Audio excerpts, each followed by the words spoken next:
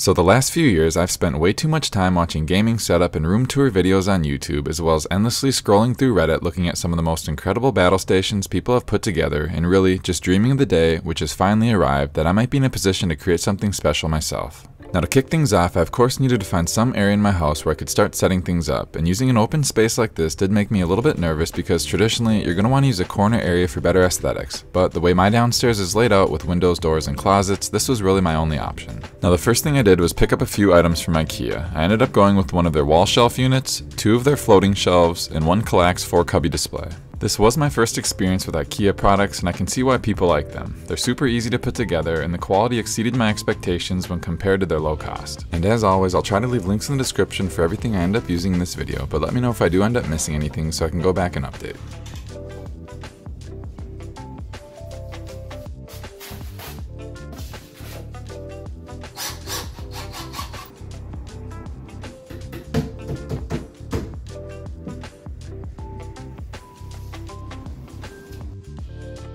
Once they were all assembled, it was time to hang things. I'll be putting the shelf unit on the left-hand side about 8 inches off the ground. Next, I'll be installing the floating shelves to the right at staggered heights.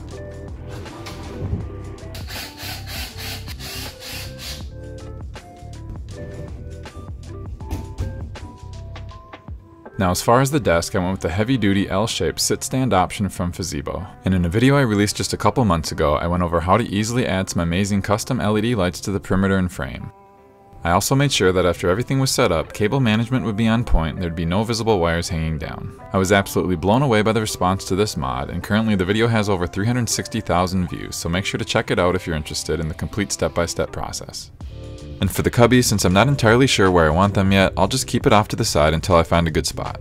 So right now, I have what I would consider to be the skeleton of what will be our end result. You can begin to see things taking form, but we're still very far away from being complete. Now the one thing I did go back and change from the original desk video is that I used a larger power strip. I wanted to get one that provided better protection in case of surges, since I will end up having some expensive equipment plugged in.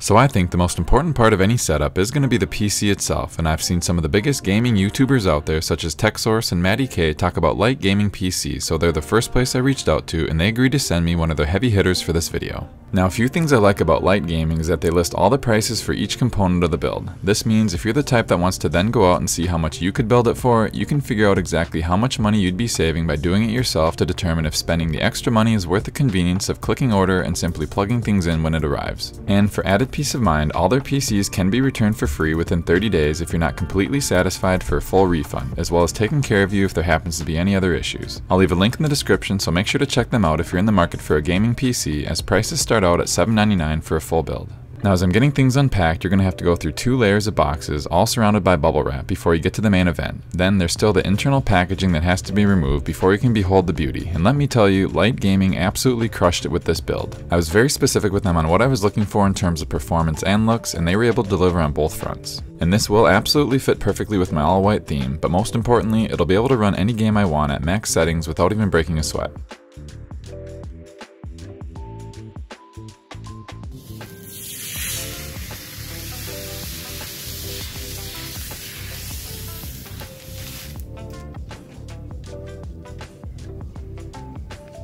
The next big ticket item on the list is going to be a monitor, and I ended up going with the Alienware 3423DW, which in my opinion is still the best monitor on the market for gaming, and since my desk isn't massive, this 34-inch curved OLED panel should be the perfect size for my space. Getting this set up was an absolute breeze, and everything could be done by hand with no tools. The stand that it comes with snaps into place, and within 5 minutes it was already assembled. Moving on to the keyboard, and I went with the Razer Deathstalker V2 Pro. This has to be one of the best looking keyboards out there and will go perfectly with my all-white theme.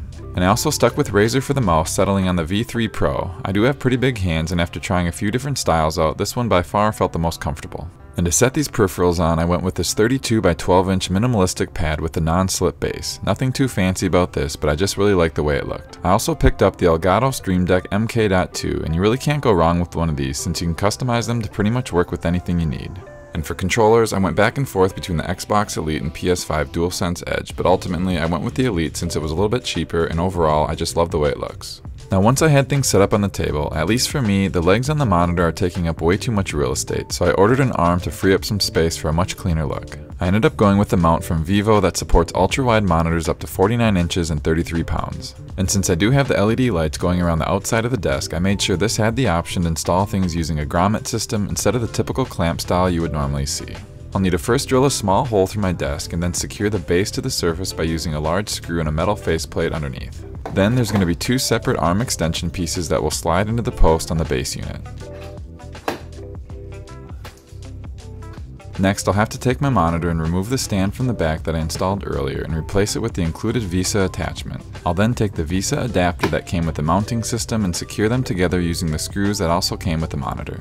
Now I think the easiest way is to remove the now attached adapter and transfer it to the arm mount that we just set up so that I can then bring the monitor over to snap it in place. I can then adjust the tension of the spring to make sure it supports the weight of the monitor while still being able to move it around freely. So for many people, I'm sure this wouldn't be a big deal, but I'm not digging how noticeable these black wires are coming from the monitor as well as the cables plugged into the back of the PC. To help things blend in, I'll be using some white mesh wrap. This is about as simple of a solution as you can get and for sure cleans things up to the point where your eyes are not automatically drawn to the cords.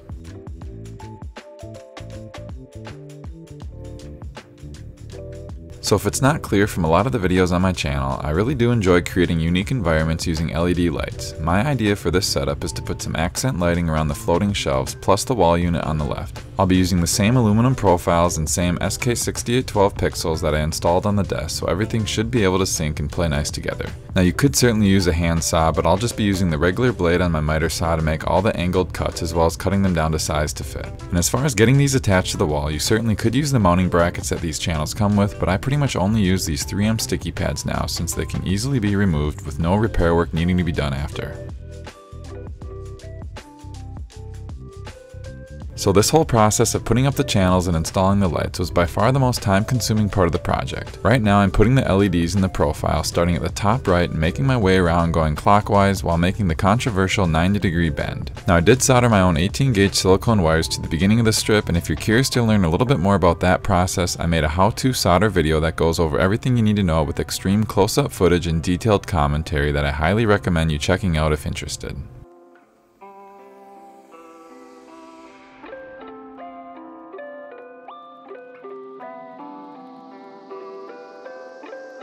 So I picked up some very small raceway tracks to try hiding the cords that are hanging down from the LED strips. I used the same 3M removable wall tape to secure everything down. Now one thing that I'm trying to accomplish is for this to end up looking great not only at night but also during the day. Cable concealers traditionally are fine for me, but after seeing how they look in daylight right here, in which they're hiding the long wires that'll provide power, ground, and data to the lights, I personally think this looks horrible. So as much as I hate the extra work, I'm going to have to feed the wires behind the wall and down to the floor. But before tackling that, I'll finish up the shelf unit on the left.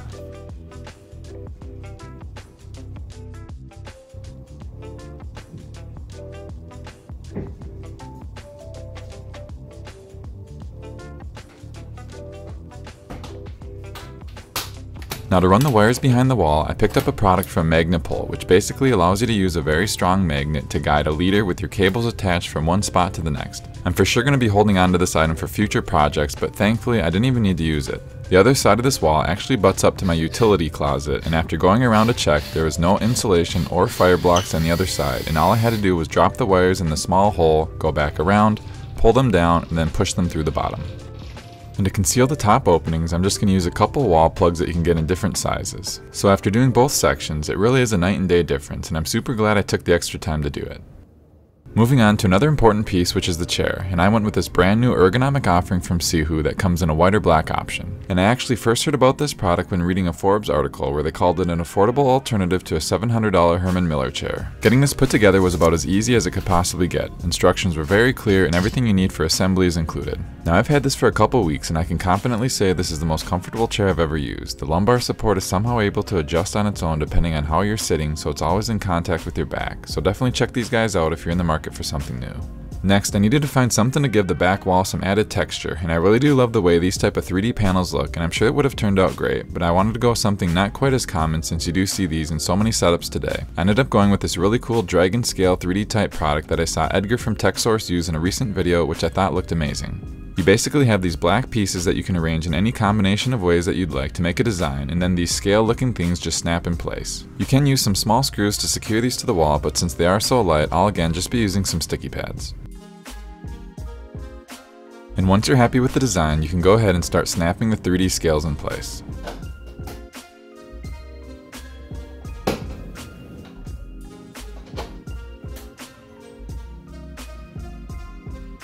So I do get a lot of questions about how I conceal wires, a controller, and power supply, so I thought I'd include one way you can go about doing this if you don't have something in your room to hide everything behind. So these wires that you're looking at are the ones I put through the wall that run up to the floating shelves. I'm going to use some basic cable concealer to run the wires through, and next I found this great bathroom decor box that has plenty of ventilation, which will work great for housing the ESP32 controller with WLED installed, as well as our power supply. And this does a perfect job of making what would normally be an eyesore something that blends in much better. It's not a perfect solution, but unless you want to go through the work of putting everything behind sheetrock and then patching everything back up, this is about as good as it's going to get.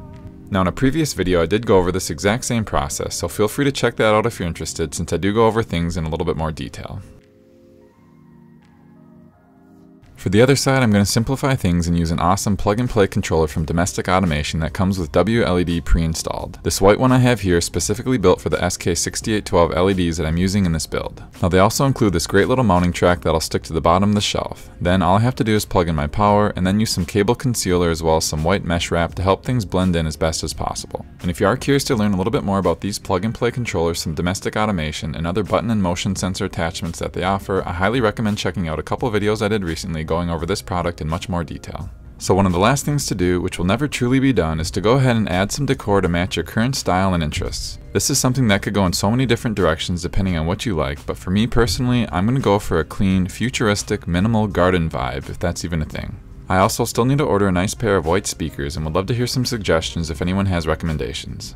Now as I continue to set things up, I have to say that this was by far the most fun I've had on any project I've done up until now, and I really hope if there's anyone out there who, like me, has always been dreaming of doing something like this, that you'll be inspired like I was by so many others to try turning your vision into reality.